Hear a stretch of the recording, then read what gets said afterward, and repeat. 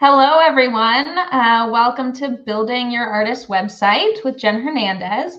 My name is Claire Elam. I am the Program Director for the Artist Accelerator at the Art Center. I just wanted to welcome you and give a little rundown of the Crowdcast platform before we get started.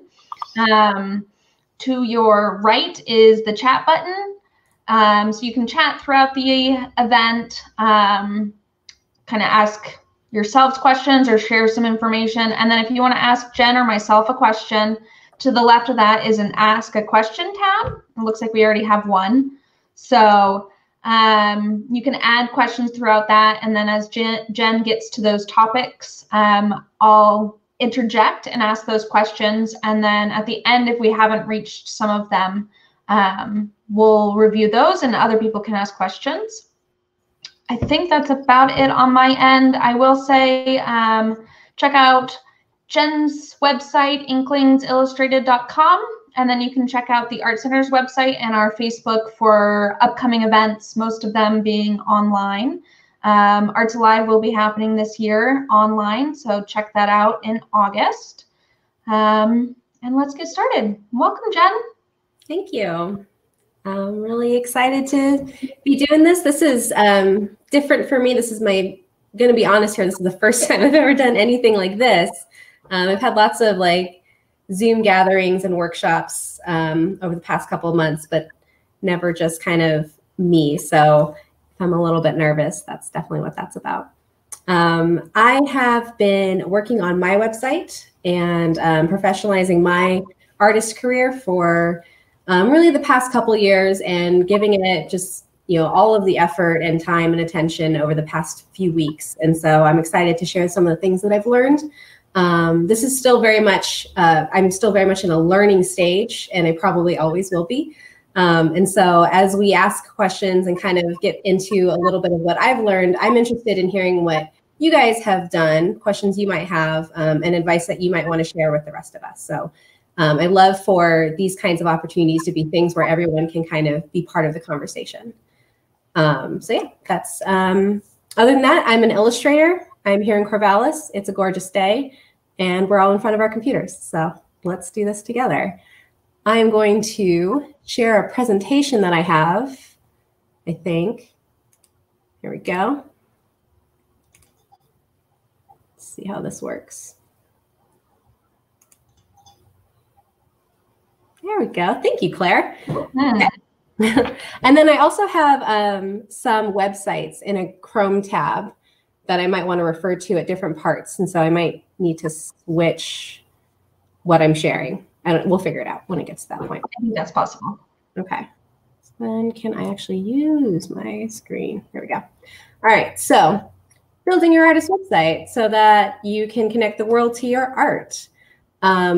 Claire, as I'm using this presentation, I can't see if there are questions. So just like interrupt me in the rudest way possible if you can, if people have questions. Sure thing. Okay, thank you. Okay, so just to start off, as I kind of said before, my style when doing these kinds of things is to co-learn together. I'd like to be learning as well. And so as that is, and I'm still kind of like in a new stage with my own professionalization, these are going to be suggestions based off of what I've learned so far. And they're certainly not rules. And even as just suggestions, they're things that I have kind of done the opposite of anyway in my own work. So really what I'd like is for you to kind of hear what I have to share and then kind of take that information and apply it to yourself in a really authentic way. Because it's your website. Just like your art, it's a very creative process and it should be really authentic to you.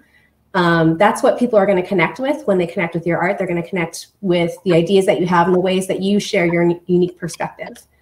And then, of course, as we're going to do today, find inspiration from other artists, look up people, see how they do their thing and how you like to go through their websites. That's what I did to sort of build my website experience.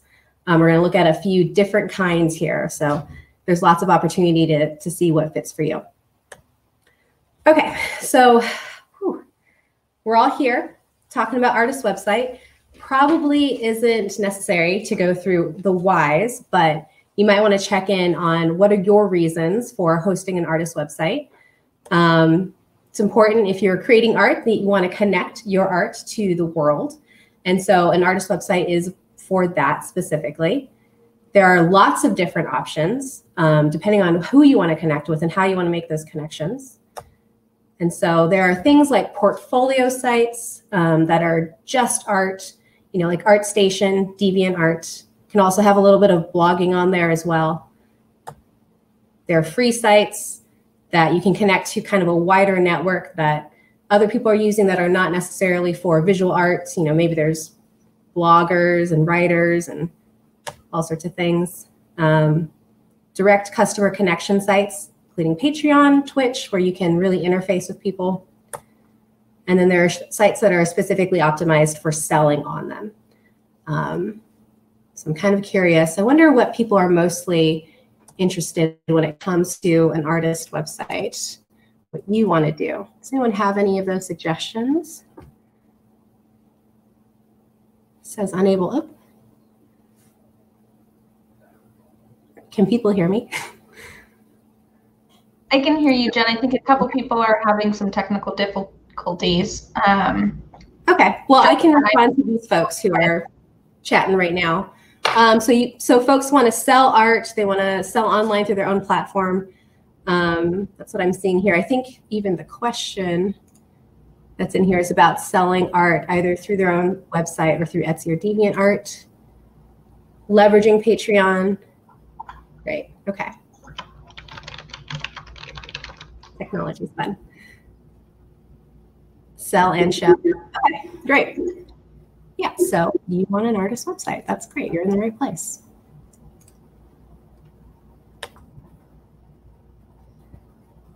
So yeah, thinking about how that's going to look, then you're going to want to look at artists who sell through their websites. Obviously, do have a couple of examples from people who are local to our area that have great shops on their websites that we can kind of take a look at and go deeper into.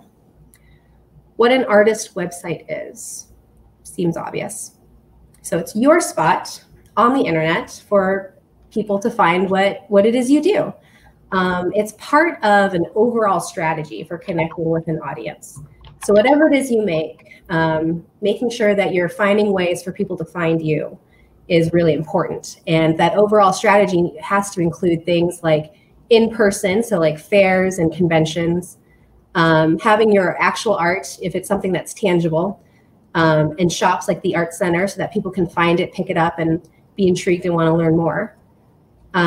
Social media, things like that. So it's a website isn't going to be the only way that people are going to interface with your work. It's going to be one way, and it's going to be one way for people to go deeper too into your work. So if they are, if you're at a convention or you're at a market and people like what you make, but maybe they're not quite ready to buy, having like little business cards, obviously with your website on it, is a great way to make sure that you can keep that engagement going after everyone's left the fair, and people can continue to engage with your art. What it isn't is kind of a gray area. I would suggest staying away from making it really personal. There's certainly some, you know, like wiggle room around that, especially if your art is part of an overall brand, you know, lifestyle that you want to sort of put out there. I can imagine people who have a really kind of aesthetically driven environment that they might want to share some of those things with their art. You know, if you're a painter, maybe you don't want to post like about your favorite bread recipe, just, you know, thinking about how to direct it specifically to your art, unless bread makes sense to your painting. Similarly with like sharing ideas about politics or current events might not necessarily be something that you want to share on your artist website, unless that's what your art is about. So in general, whatever is on your artist website should be directly related to your art, should make it some way to engage further with your art, to understand your art, and for people to connect with it more. So if you know, are a painter and you paint mostly bread or, you know, things like that, maybe you do want to share a bread recipe. Maybe that's a way to connect with people deeper about the art that you make.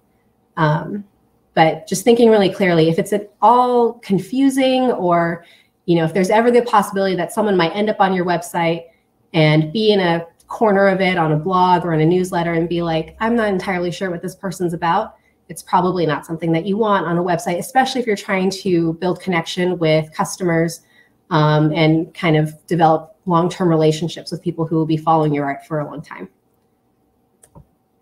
Okay, so then this is kind of the meat. We're definitely going to go into some of the logistics as far as getting domain names, choosing what kind of website, what platform you might want to have your website on, you know, Shopify, Wix, Weebly, all those things a little bit later. But I kind of want to just get out there the things that you really want on an artist website that makes it an artist website and not some other different kind of website. And so there are two main things. You definitely want your portfolio and your contact information on your website. And then I think having an about section is really kind of fun. It's a nice way for people to connect with you, but it's not necessary. And then added stuff that you can have on your website would be a shop, newsletter, other social media, things like that. Okay, so going deeper into it, your portfolio. So there's some hard and fast rules about having a portfolio on a website. It should be the very, very first thing people see when they open your website. So let's take a look at, oops, one of these here. Okay, so how do I share a different application? Well, there we go.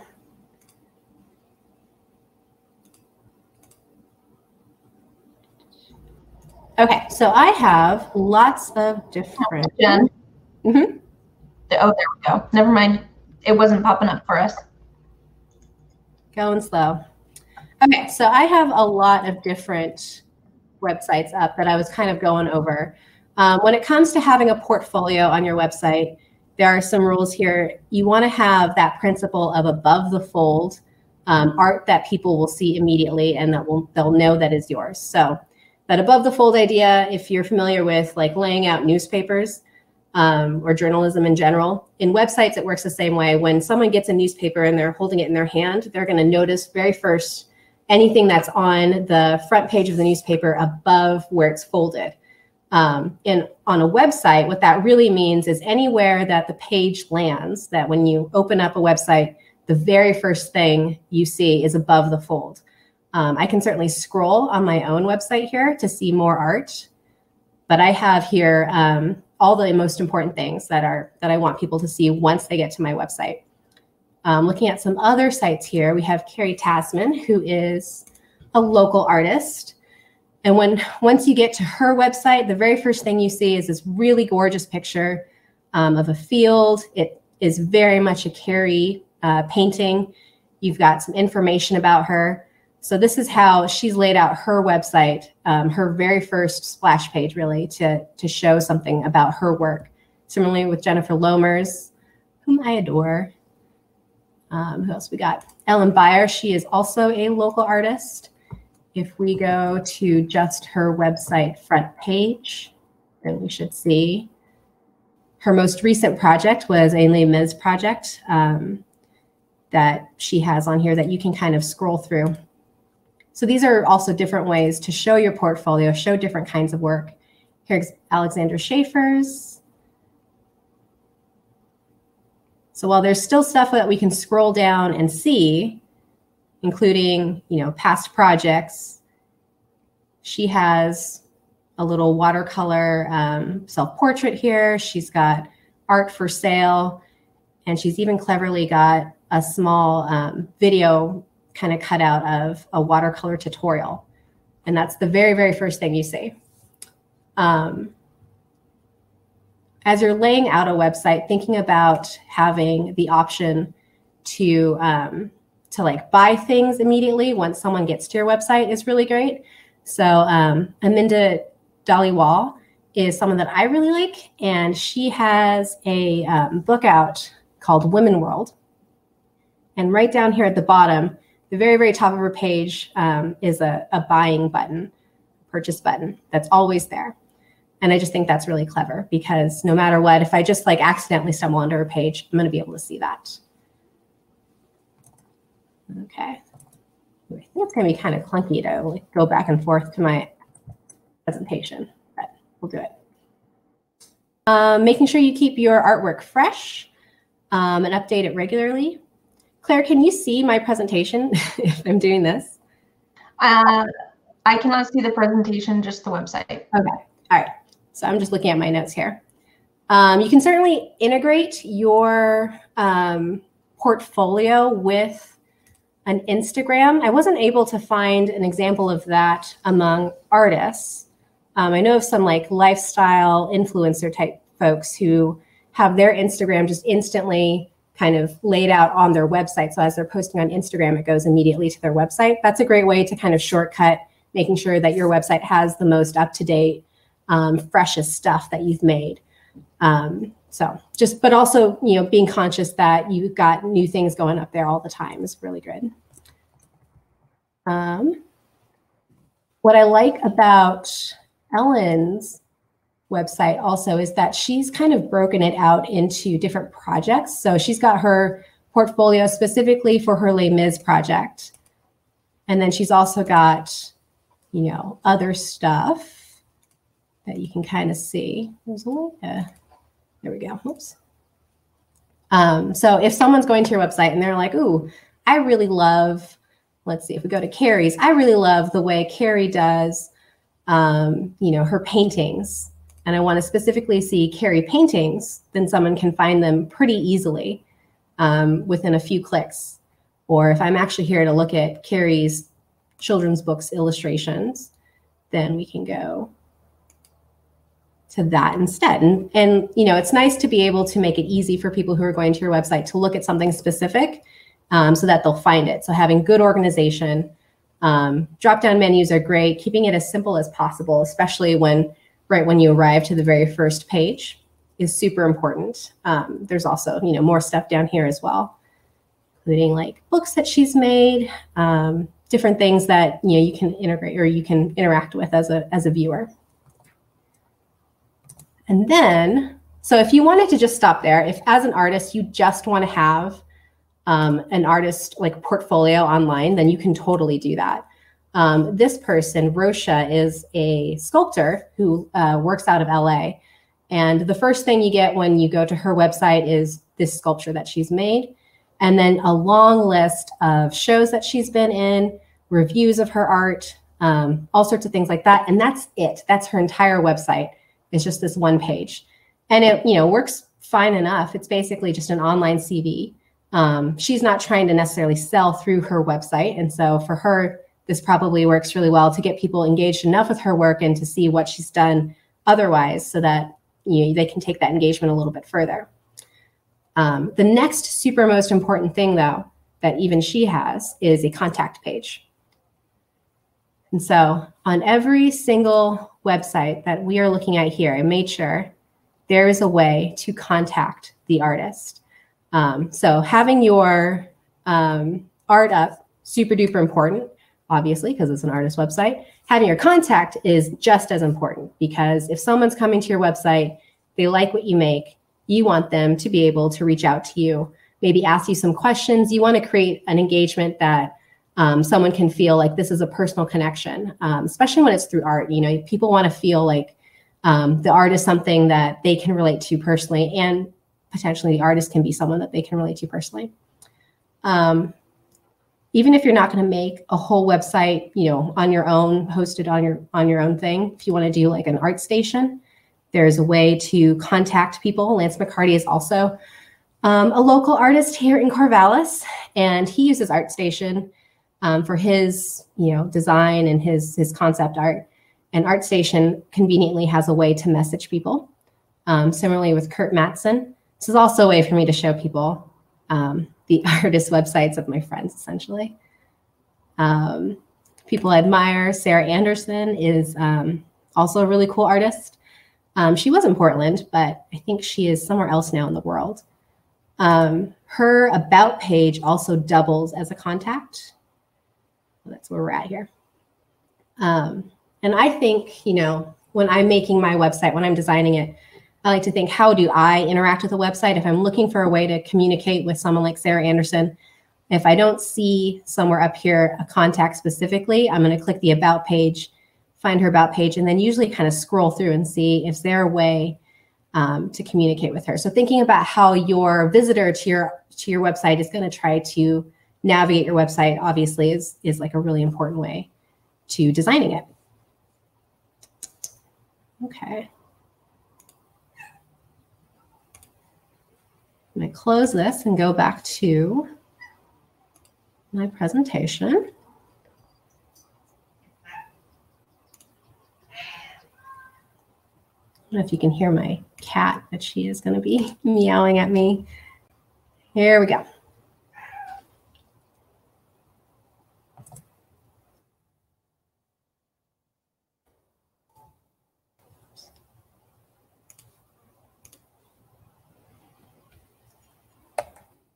Okay, so we've gone over profile or portfolio, making sure that it's the very, very first thing. Your first front page is going to be your profile or your portfolio, sorry. Should have all of your latest artwork on there. It should be updated regularly. Your best stuff, the stuff that you want people to see about your art, should be above the fold, meaning it's literally the very first thing they see. I like to make sure that all of the art that's together looks pretty much the same, because I like to think that people who are visiting the site want to have confidence that they know what they're looking at, that it's all my work. So just kind of keeping that in mind design-wise and what you're choosing to put up on your website. Like I said, you can integrate with Instagram or other social media to kind of update it more regularly. And then separating things into categories like Ellen Beyer did, so that people can kind of go through and see like, oh, this is her work about Les Mis, and this is her children's books. Things like that are great to help people navigate your website.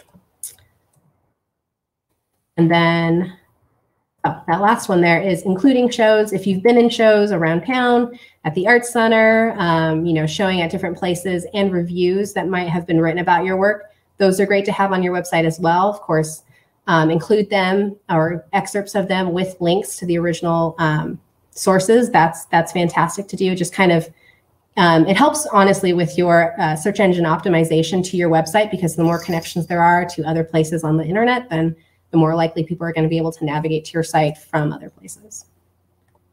And then our contact page. So different ways to do that. You can use a contact form that's generated by the platform that you use. On my contact page, I use a form that Wix, you know, just kind of allows me to drag and drop and place it in wherever I want it to be. You can have a newsletter as a way for people to interact with you, a messaging app like on ArtStation. The most important thing, of course, is to just be really accurate about how people can interact with you, how they can contact you, and then to consistently check that and make sure that you're up to date with, you know, things that have come in. Yeah. And then the About page is totally optional. There are artists' websites here that I've been showing that don't have them, and that's totally fine. But I kind of like them to have an About page, maybe with an artist statement, a little bit of information about your life and your work as it relates to your art, so that people who are interested can know a little bit more about your context and where your art might be coming from, what your goals are for people. And you can also include links to your social media as far as like, you know, where your art might be found online as well. And then you can also have lots of other things as well, like blog, newsletter. I know Jennifer Lomers has been sending out a newsletter. I have a blog. I'm not so great with it. If you're going to have a blog or newsletter, it's really nice to be very regular about that. So for me personally, I'm not sure that my blog is really an important element of my website, but I kind of just like it for myself. Links to your other online presence. If I go to my website, just to show you what that looks like, I have to navigate again.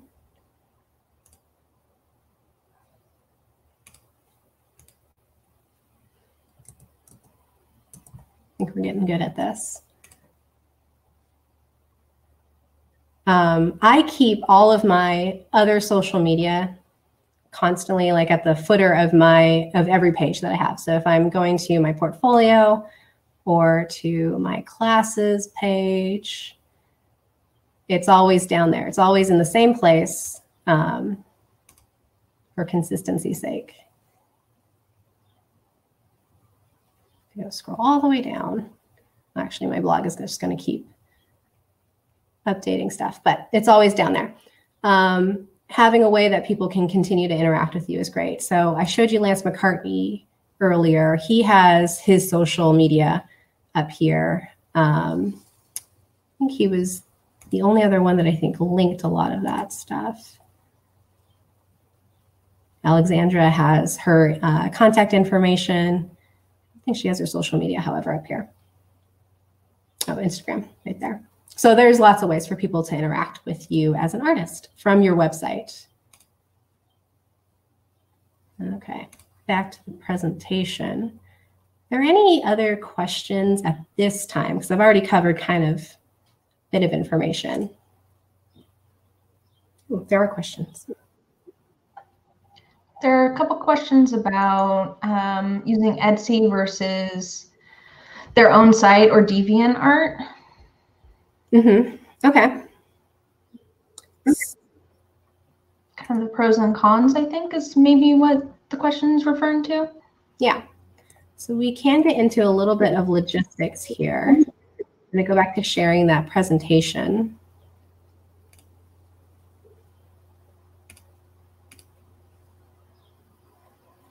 So the way that I've linked a shop to my website is that kind of like I have an Etsy shop and then I link it to my website specifically instead of going back and forth like this. Show you from here. So this is my method is I just have my Etsy shop just always kind of somewhere on a page, so that people can click to it and see my shop. The pro about this is that it's free to have an Etsy shop and then just drop a link on my website. Another pro for me is that I do printing through print-on-demand sites. And so I'll create art, illustrations, visual art. I will send those to a printer, and then that printer integrates with Etsy so that as I can hear myself. So that as people are purchasing like a cat mug, that printer will just get that order, print the mug, and then send it out to them. I don't actually have to have any inventory at home because I have that kind of set up between myself, a printer, and Etsy. Con to that it costs a little bit more. I end up having to pay upfront for every item that is ordered through that print-on-demand shop. So someone will order a cat mug. I'll see that they've ordered that, and then the print-on-demand shop will see that they've ordered that. Then the print-on-demand will email me and say like, hey, you got to pay for this before we make it and send it out, and I'll pay for it. And then they'll make it and send it out, and then I'll get paid through Etsy. So that's one, just how it works. Could be a pro, could be a con. Obviously, I think that it's worth it at this point. Another con specific to our current situation is that my print-on-demand source is experiencing a lot of slowdown because of the coronavirus shutdown and all the different things that people are doing to keep themselves safe and healthy. So there is a long time between someone making an order and someone getting their product from my print-on-demand shop. It's just kind of how it is. I also kind of make sure to communicate with the people who have purchased things for me so that they know, like, I'm sorry that this is going to be so late, but these are the situation. And you know, people kind of, I think, appreciate that communication. So that's what I do. It is free to do this. It's free to have an account with the print-on-demand shop. There is a little bit of upfront cost just to make sure the product gets made and sent to the buyer. Now, to have a shop on your website, so if I were to actually just have a page on my site that's like, you can buy stuff here. Let's go back to Carrie, because she has that. I don't actually know how Carrie does her art store. This might be, I'm pretty sure this is Shopify. Yeah. So Carrie has her website, her artist's website with pretty much all of her work. This is more of her portfolio website. It's got her illustrations, her paintings, you know, a little bit about her, her resume, all of these, you know, things about her as an artist. And then she also has her shop, which is a totally different website, which I discovered while I was, you know, researching this. Oh, it's a Weebly, which you can tell because it has a little W up there. And so in Carrie's print shop, you know, you can order things directly. It feels like it's ordering it directly from her, not having to go through Etsy or something like that. The pros on this is that that person has that experience. Your buyer has that experience of this is art directly from the artist. You can, through Weebly, you can do this through Wix. You can also do this through Squarespace, you know, lots of things. I think even possibly WordPress, you can host a shop on WordPress now. You can design the interface that the customer has directly, so you can make it all look like your shop, your art is kind of making this, instead of having that, you know, standard Etsy shop feel where Etsy's in the corner and it doesn't feel like it's totally mine as an artist. This feels like this is Carrie's shop. The possible con to that is that there is a cost to hosting a shop that people can purchase through on any of those sites, on Weebly, Wix, Squarespace, any of them. If you're going to be taking e-commerce through the shop, so like if I wanted to purchase something, you know, from her, and this is where I would, let's just do a little thing here, where I'll have a cart on this shop and I'll enter my, you know, credit card information for her to take payment information through her website. She does need to pay for that level of the application. And they all have that option. I know that through Wix. So I had this open on, let's see here. I'm gonna just kind of look at a different screen. Sorry, Claire. Didn't realize that this would be like so much back and forth. I had all of my Chrome tabs ready. So this is going to show us just the different levels of like upgrades, the different pro levels for these different sites. So to switch my Wix website from what I have right now is just the pro site, which means that I can have a custom domain. I don't have any ads, things like that. You know, I paid this much, I have that level. To switch it to an e-commerce, I'd have to select a different account type. And it would have to be one of these essentially. And so there's added cost essentially is the biggest downside. You know, I'm not actually sure how, I'm sure that it's possible to have print on demand working with things like Shopify and other online e-commerce sites, but I haven't actually looked into that. So that may still be a possibility if you don't want to have like a bunch of stock at your house or a bunch of cards kind of sitting around. You want to just be able to send those out as they get ordered. You can still do that print on demand stuff.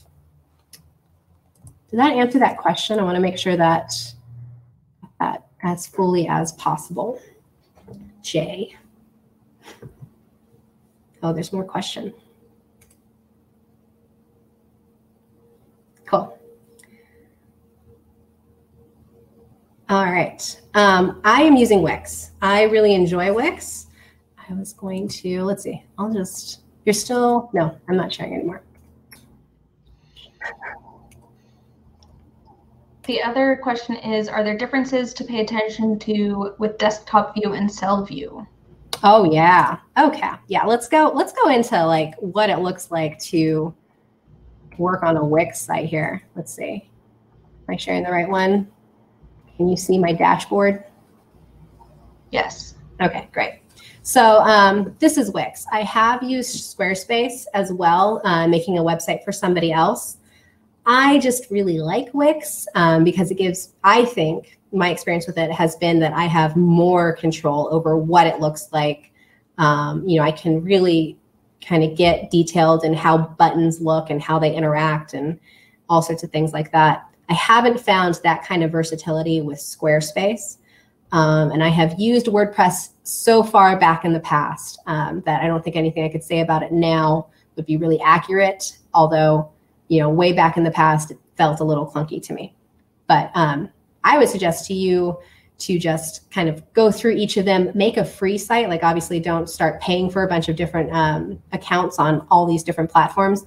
Just try, you know, what does it feel like to customize this? Does it feel like something you can navigate or research well enough to feel confident about?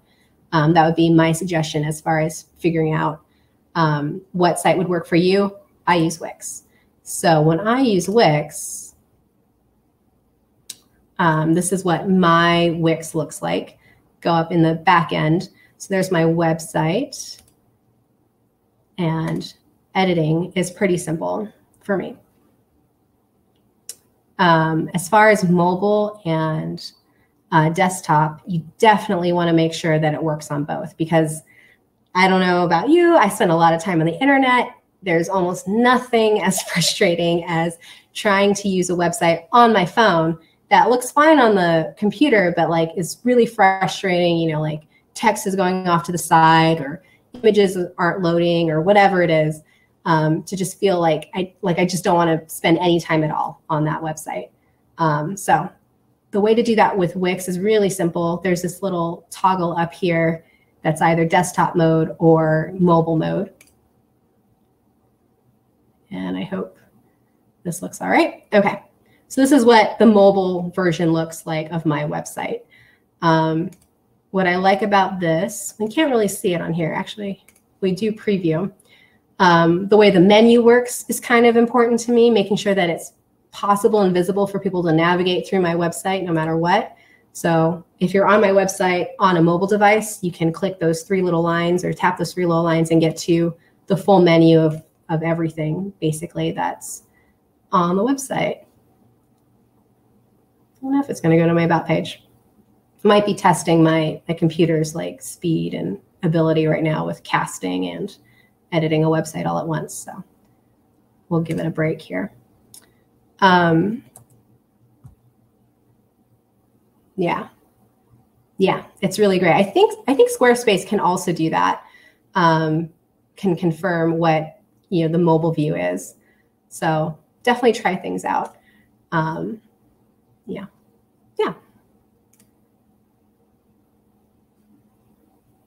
Okay.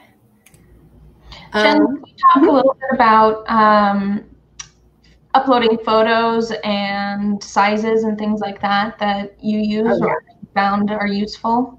Yes. So I, as an illustrator, I just generally use the standard 300 pixels per square inch. Whenever I'm doing anything, let's say here, just go to my website on this tab. So not so much for my sketchbook pages, just because it's not really important for people to get a super clear view of those.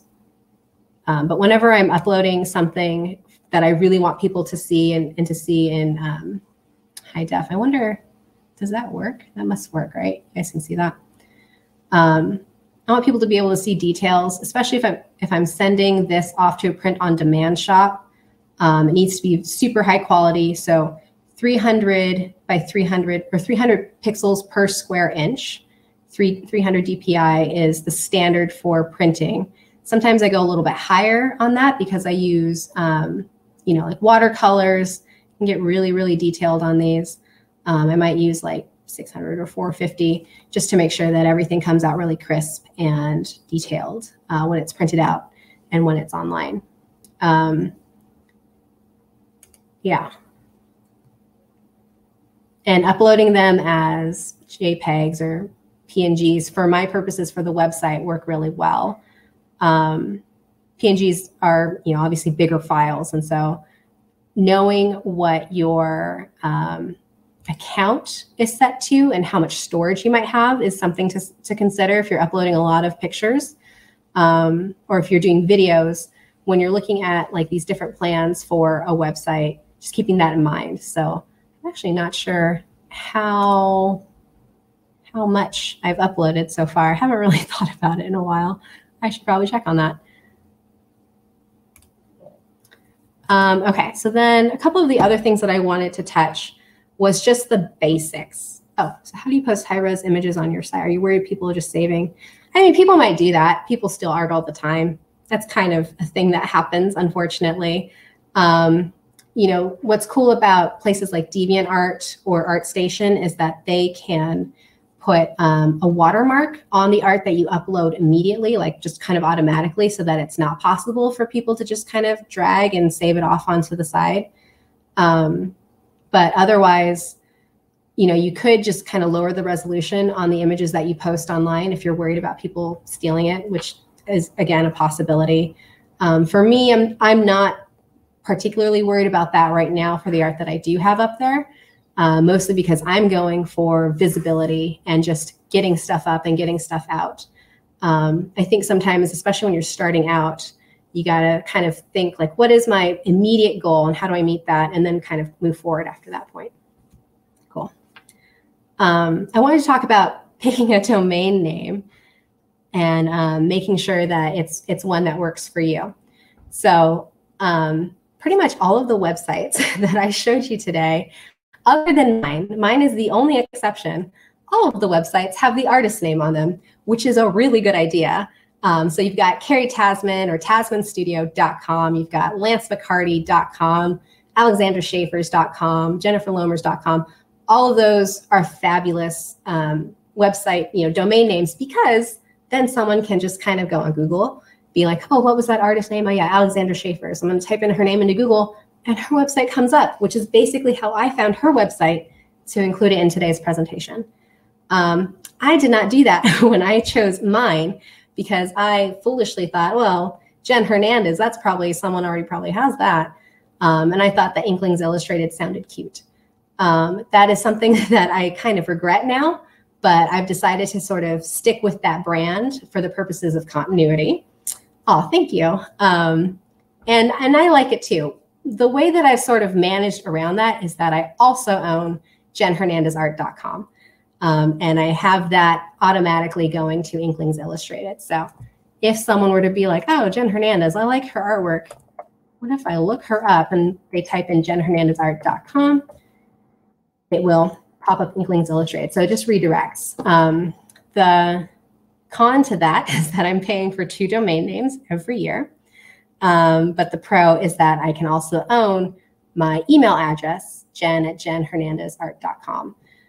So it's kind of like I'm paying for a little bit of my foolishness in the beginning, but I get to own the 2 domain names.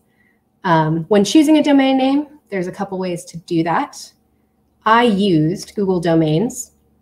I tend to be a little bit pushy about Google. I enjoy using Google. I've used it for 10, 12 years. So I'm really familiar with it. I don't necessarily think that everyone has to use it, but it's just something that I'm comfortable with. And so when it comes to exploring and trying different things, Google feels like a safe option for me. There's also things like, GoDaddy to find domains. They all work the same way, where you would kind of search for a domain name. If we're on Google, you would search for, whatever we're looking to get as a domain name, and see, it'll say whether it's available or not. And this one's not going to be available because, like I said, it's one of the ones I own. Oh, what a time for Google to be slow. So, it's like it's not available because you already own it, Jen. One of the rules of thumb that I think is really important is to try to stick with that .com as much as possible. And that's a little, I think that, people can disagree with that for sure. And I'm open to the discussion. I really like .com because it's what people expect when they are going to something that is professional and has been thought through. It just gives it that like official feeling. But, JenHernandezArt.org or .net are available. So, if you're really tied to a name and you're not finding it as a .com, you could go with one of those other things. But what that means is that that already exists as a .com. And so, you might be confusing someone if they try to go to your website and they end up somewhere else entirely. and you can't really control what that other website looks like. So if you can, get yourname.com. And if you can't, or if it's exorbitantly expensive, which it might be, because that's a thing with domain names, then, you know, tagging art on there or studio, you know, or coming up with a cutesy name like Inklings Illustrated. Those are all things that you can do as well. So what I would say is look for a domain when you're setting up your website. Use, you know, Google Domains or GoDaddy. They all use the same registry to see who owns what. Like, that's public knowledge, so it'll be accurate no matter where you go. I like using Google, again, because it's familiar, but also because it integrates with my Google suite so that I can have my email address attached to a domain that I own. And it was like lickety split, this like the simplest, quickest way to set up an email address and a domain name. And I, you know, use Google all the time, so I was really familiar with like the suite and Google Docs and sending things and making presentations, things like that. One thing to think about, though, which I experienced when I set up my website, was not doing enough research, I think, before I chose Wix. Because once I had attached my website name to Wix, then I think there's like a 60-day, you know, limit on how many times you can change what your domain is attached to. So at some point early on, I thought, ooh, maybe I want to do Squarespace instead, and then realized that I had already attached my domain name to my Wix website and couldn't just like move it to Squarespace. So I would say choose your domain name and then choose your platform, and then sort of settle into, okay, what am I going to be using officially from now on? Okay. What are my feelings? Oh, Namecheap is great too. Oh, for a domain. That's awesome.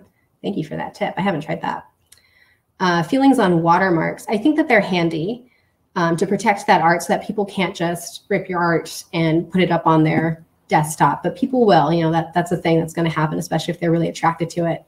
I sign all of my art, even if it's just like a sketch and it goes up on my Instagram. I just sign everything immediately. It's a little bit harder to remove a signature than it is as a watermark. If someone's, you know, good at Photoshop, they can definitely go in and take the watermark off and, you know, make it their own, whatever they want, really. And, you know, it would be just like an extra step for me to add a watermark when sometimes I'm just like, I just want to get it up there and make sure it's out. Okay, so I'm just going to go back to my notes here and do a little review, make sure that we have covered all the things that I wanted to cover. Oh, that was on the, sorry, shouldn't have closed that. That was the right one to be on. Wasn't it? No. Which one am I sharing?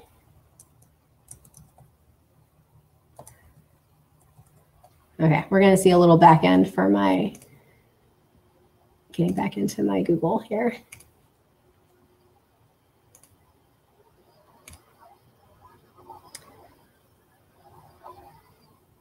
I really enjoyed putting my website together. It's just been like another way to kind of explore what I feel like, what I want my art to feel like. Because the website is just an extension of my art into the internet. And my art is kind of just an extension of myself into the universe. So kind of putting it together and really crafting like what that feels like and how people interact with it has been just a kind of a fun way to explore my purposes and what I like to do with my art. Okay, so we talked about portfolio and the contact page, and we did a little bit about the about. If you have an artist or an artist statement, that's a great place for that to go. If people are looking at your art and they're thinking about, you know, reaching out to you, maybe they want to host your art in a show or, you know, reach out for commissions. They might want to know a little bit about your materials, your inspiration, you know, what your purposes are with your art, and that will be a good place for that to be. That was the stuff about the portfolio, contact page, about page, and the rest. And then design-wise, making sure that you're website is clear, easy to read. I really like to use locked headers as much as possible, just because if someone's scrolling through and they're like seeing some of my art and they're like, oh, I wonder if she teaches a class on how to do these paintings, then they can still always navigate pretty easily back to any part of the website that they might be interested in. That's just a personal aesthetic for me. Austin Kleon, instead of having, well, he does have a locked header. He also has stuff going on the sides here where you can kind of see more about the things that he's already made and then follow him, you know, his contact information, his social media, all sorts of things. His website is probably the busiest I would go with the website. He's got a lot of things going on. Okay. Oh, one aesthetic choice that I find to be really important is no matter where anyone is on your website, they should always be able to get back to your front page, which is your portfolio, your splash page. So if I was on Austin's page, looking around, thinking about his speaking, I might want to go back and just kind of navigate back to his front page. So having that as an option is a personal preference, and I just think really good website hygiene, so that it just feels controllable and navigable for the user.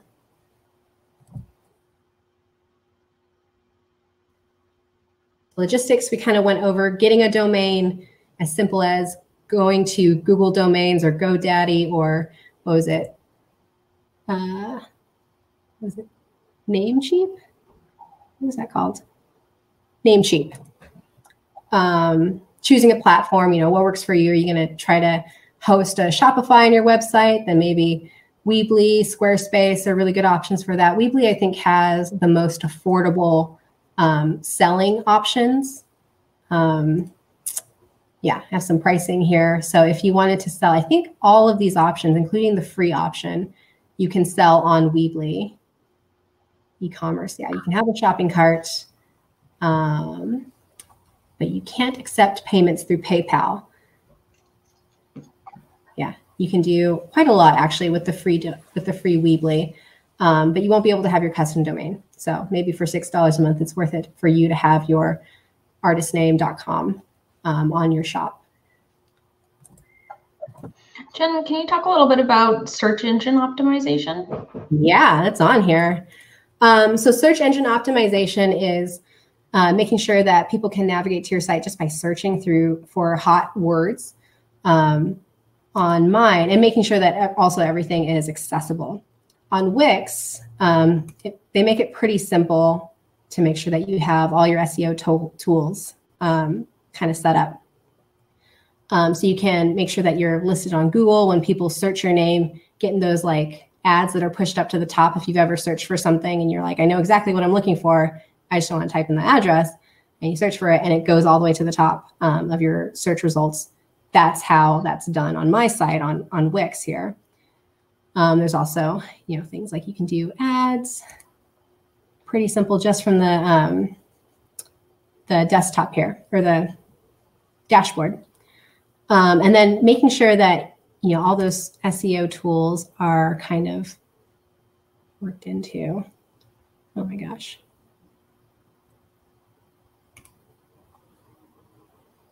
So a lot of these platforms are going to have those tools available for you. I'm looking for the ones that I kind of put together.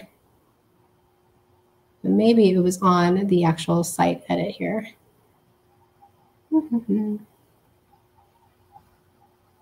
Okay. What I end up doing quite a bit, now it's wigging out, here we go. When I'm creating a post online on my blog, well, yeah, let's go to the blog. So that's going to be the simplest way to show some of these things here.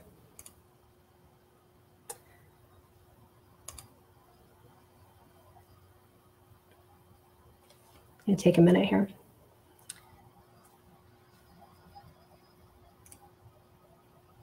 So my typical thing that I'm doing on the website, other than putting art on, is creating a little blog post about the art.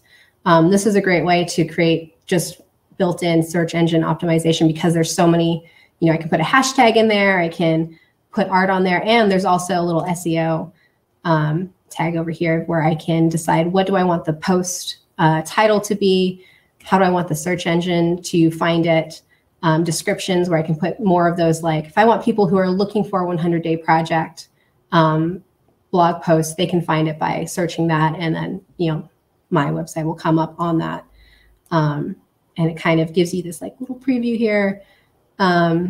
Using categories and tags, those are also ways to make sure that you're optimized. And then following some of the steps on the platform that you use. If it's Wix, then it's all there on that. Oops, that's the wrong thing. On the side with the marketing and SEO. Did you have a specific question about that? All right. No, I just was hoping to go over that a little bit. Let's see, there is a question. What is the approximate cost of your website per year, including domain name and email address? So for the 2 domains that I own, they are $12 a year both. Like for each of them. So $24 to have 2 domain names for no reason at all, other than because I like one of them a lot. To have my Google Suite with my email address and, you know, all of the tools that I would get through Google, that's $6 a month for one user. If you're going to have more than one user on your account, then it's $6, I think, per person. Yeah, so what does that end up being? 6 times 12 is 72. So 72 plus 24. So we're looking about $100 for me to have 2 domain names and a website. Yeah. And my blog is with Wix. It's all on the same, one single platform.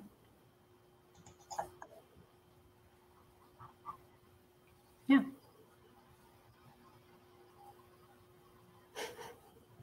Did we want to go to questions? Yeah, let's go to questions. Kind of at that time. Does anybody else have questions? I don't know if I'm getting everything. It seems like I have kind of gotten a little choppy on my end. So Jen, if you see something, please jump in. Yeah. Give people a moment to type up their questions. The WordPress blog with a Wix website. You might be able, you know, I wonder if you're asking Jesse if you would be updating the WordPress blog and it would automatically update to Wix. I'm not sure that, you know what, I think there is a way to do that. If you were to add a blog through, let me share this here. Let's kind of go through it together a little bit while we explore and discover.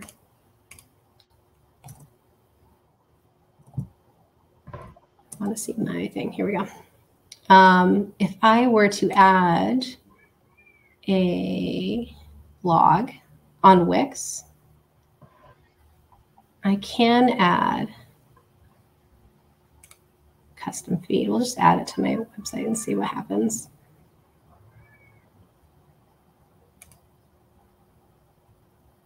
So that is my Wix blog coming up here.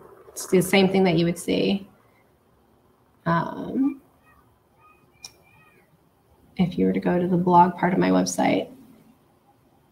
I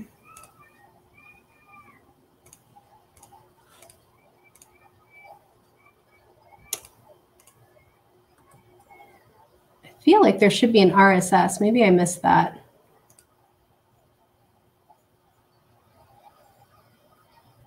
Oh, here we go. So you can, people can subscribe through an RSS button. But can you import from a different website? There's probably a way to do that through if accessing your WordPress blog and the HTML from that to embed it on another website, and then you would need to go in and add that manually to your Wix website. What I ended up doing, because I did have a WordPress blog, and I wanted to have some of those blog posts here, is I pretty much copy and pasted and put them here. One thing that kind of is important and is a pro for having your shop as well hosted through your website is that the longer you keep people on your website, the better you'll get, interactions. The longer people will be just seeing your work and engaging with you. And it'll also create, like a way for people, like you'll show up more in people's automatic searches and their autofills and, suggestions. And if you're paying for ads, then you'll end up in their Facebook, all of that kind of, back end connection. Sometimes that creeps people out, but is really important for small businesses and proprietary-ships. That's how that will happen, is if you keep people on your website and they're interacting with you a lot. So what I did was I just took my blog posts that were on my WordPress and pasted them back into my my new website, my Inklings Illustrated website. And what I did, just for the sake of transparency, get to one of those, it's been a while.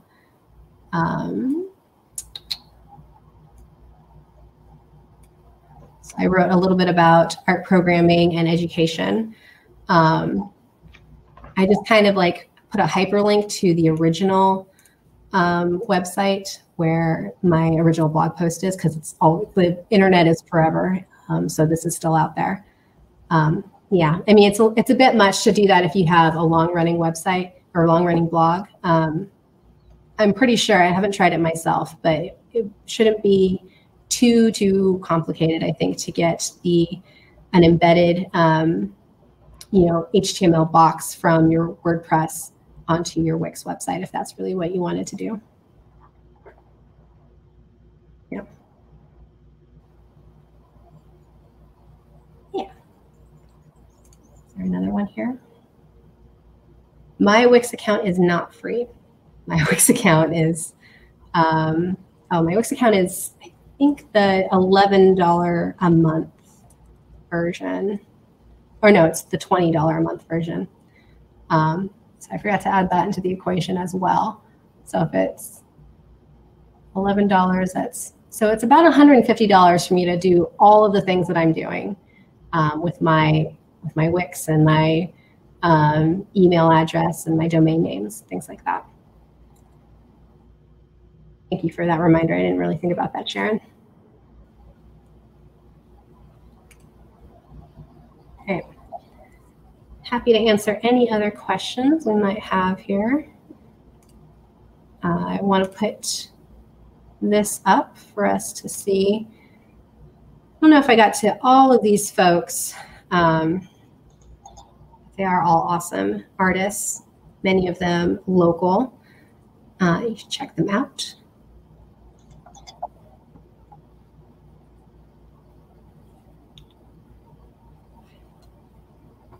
All right. Yeah.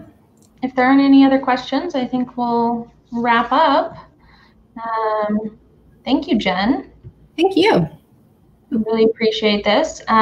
This presentation, let's see, let me X out of a couple of things real quick. That way I can focus. This presentation will be recorded and posted on probably our YouTube and website, as well as Jen's website. I think you're going to make available the PowerPoint you were sharing. So I guess that answers the very last question from Jay. She will share it on her website. Yep. I think that's about it. Just make sure to check out upcoming events and things like that on both Jen's website and the Art Centers. Yeah. Thank you so much, Claire, and the Art Center. Yeah. All right. Thank you, everyone. Thanks.